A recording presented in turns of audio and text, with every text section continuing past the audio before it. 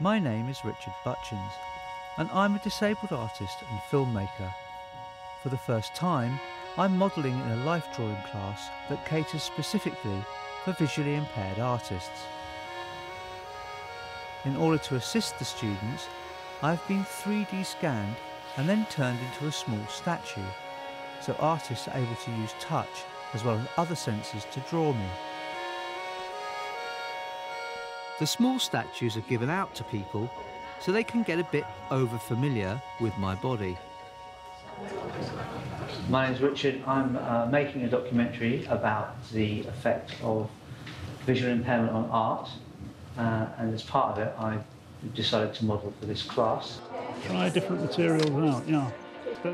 The classes are led by blind artist David Johnson. There's lots to choose from.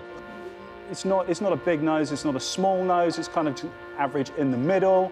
I've got 2 legs, 2 arms. One of my arms is well withered, permanently dislocated at the shoulder, and very thin, wasted and no muscles. The other arm's just a normal arm. Come and have a look, yeah. I wanted to view his arm closely because I can't see it. Okay, thank you. That's very interesting. Thank you. Going to see how Terry's getting on with his clay.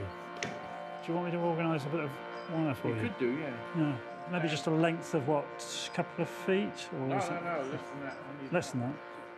I can hardly see you and I can hardly see the drawing, but somewhere deep down I'm absolutely impelled to keep drawing. So, Why's that then? because that's part of... But it looks like it's quite accurate. Then there's another one of me here. Yes, I've drawn and painted all my life. So when your vision changed, you just carried on drawing anyway? Yes, and only in the last few years have I not been able to see the model and the drawing at the same time. Is that frustrating, or is there a sense of freedom in that? Absolutely frustrating. So frustrating. I mean, actually, that's a pretty good life drawing. It's a relief not to have to fit into the role the able-bodied think we should play, so they feel comfortable with our disabilities. If these artists were sighted, they would deliberately impair their vision to draw me, closing one eye to measure me, squinting to see the shade. But for these artists, they don't need to see me to draw me. It's all about touch and feel and thought and what's going on in their minds.